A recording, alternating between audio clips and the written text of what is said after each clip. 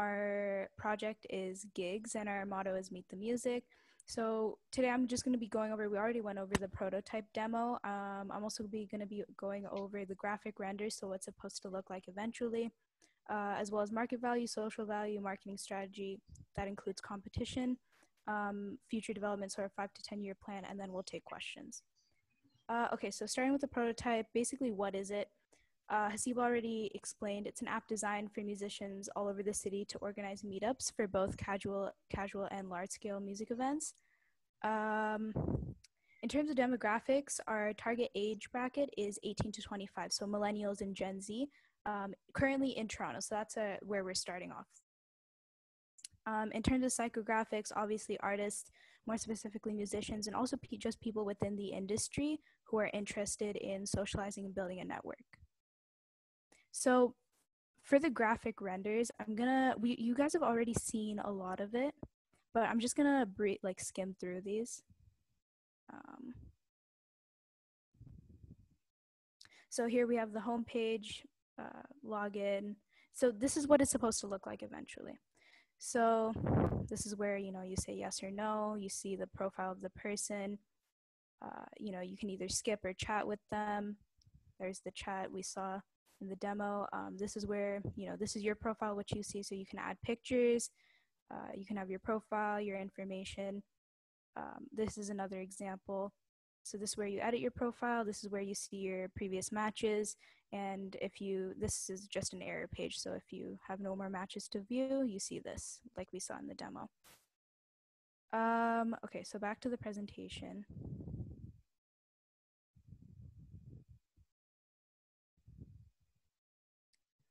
Okay, so starting off with market value. So this has mostly to do with how do we monetize the app. So I found 3 main ways that we would monetize. So first being advertisement revenue, pretty self-explanatory. Basically, people would pay to have their advertisements. You guys know how it works. Basically, you would get money from showcasing advertisements on your app, and if people paid for plans and memberships, they wouldn't have to deal with that. Second would be promotion revenue, so teaming up with individual artists or music companies who want to promote their work or their events even. We'll get into that a little bit later on the website or the app itself.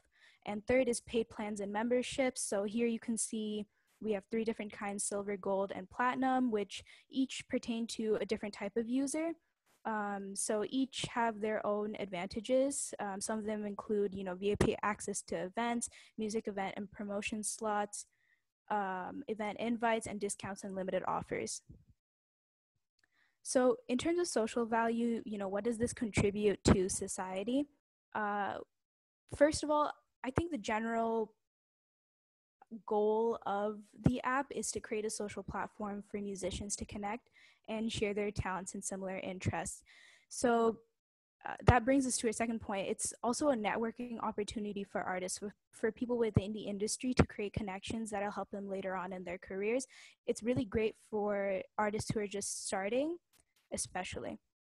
And third, just in general, a safe space to nurture growth and talent with people who understand what you do and understand the industry you're in.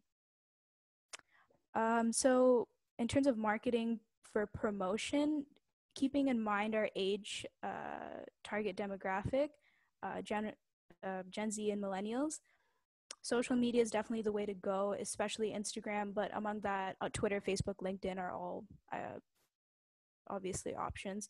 In terms of our website, I'm actually going to run you guys through it really fast. Let me just go to that. Okay, so here's the website I made. So just going to skim through it. So here, we have a little thing about what the app does, building community through music. You can read more. So it tells you about the features and functions.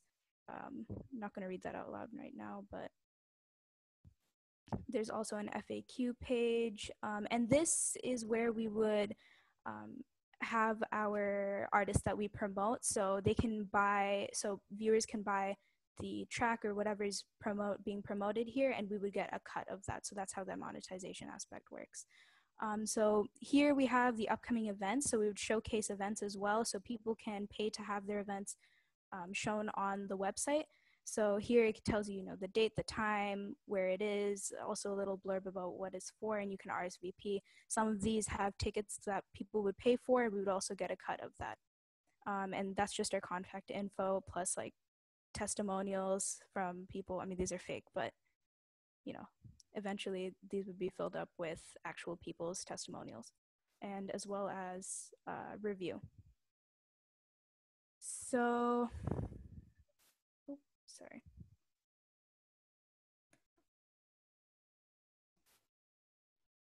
So that's for marketing and promotion. So next is competition. So with any company, any brand, any app, there's always going to be competition. And our main two are Facebook and gig groups.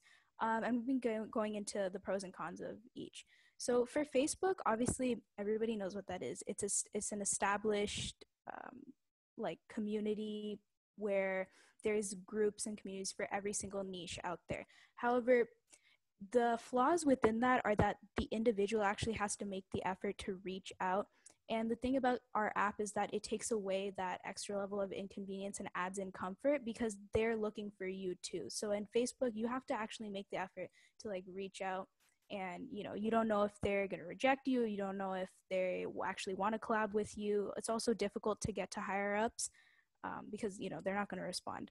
But also, Facebook just isn't as popular with Gen Z, which is part of our target demographic.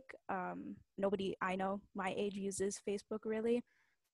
So those are the flaws within that. Our second competitor is gig groups. So I searched it up, and it's this website where people from all over the world, basically, they post their music events, but these are large-scale music events. So it doesn't account for small get-togethers. So what if you want to like, I don't know, get together with somebody who plays guitar and just have a jam session? Like, it doesn't address that kind of get-together. Although it does have global outreach, it only exists in website form, so there's no app. And it doesn't offer any other services or features. It's good for its niche, and it's not user-friendly from what I've seen. So I'm gonna pass it on to Hassib. Yeah, just leave it open. Leave your screen share on so I can talk over it. Okay, so I'm just going to talk about market placement. So obviously there's the big three: the Apple Store, the Google Play Store, and the Android App Store. Pretty self-explanatory. We're going to put them on the app, on those stores, and people can download the app off of there. There's not much to say about that. Yeah. So last but not least, I'm just going to be talking about our future development. So 5 to 10 year plan. So we have 4 main goals in mind. First being establishing a marketplace. So basically the concept is an online store where musicians can sell instruments and other products. It would just be another extension of the app or the website. And it's just another aspect of monetization where we would take a cut of whatever they sell it for, so a percentage. So second being globalization, expanding to other major cities, for example, New York or Los Angeles, eventually even to other continents like Asia. I think the US is a good place to start for that. So third, credibility. I think even before expanding to other places, I think establishing credibility is really important. So seeing as we're starting in Toronto and that's the originating city, it would be useful to become a household name in the Toronto music scene, as well as, get to the scale and get to the level that we can organize company events. And fourth is partnerships. So not only just promotions, but also actual partnerships with other musicians and other companies, individual artists, to promote content and events on a larger paid scale. So we can, it's a two-way gain. So we gain followers from, their fan base, and they gain notoriety from ours. So that was all. Thank you all so much for listening. If you guys have any comments, questions, or concerns, now would be the time to voice them. Full name anymore. I want to be called Test One now. Right, so my name is Test One now. That's great. So anybody else who's using the app will be able to see that. Let's save that information. So anybody else who's using the app will be able to see that. So that's a lot of information that you can give out, and you can choose to not fill those in. Like I was doing on the Hassib account. So let's look at our matches. And on our matches, this is actually all the people that you have liked or you have said yes to, and they have said yes back to you. So as you can see, I've said yes to Hassib just now, Naomi, and Gia. And Gia, actually, I want to chat with her, right? So I can press chat, and I can, communicate with her, maybe set up a meeting or whatever. And this is just an example, obviously, of maybe like, okay, I'm saying hi and she's saying hi back, and from this we can start deciding, okay, when are we meeting up? Maybe you want to do Zoom call or whatever. So that's basically mostly all the functions of the app. So like I said, it's basically like Tinder, but instead of finding love, you're finding people to collaborate with for music and whatnot. So let's go back, and yeah, so that's the whole demo.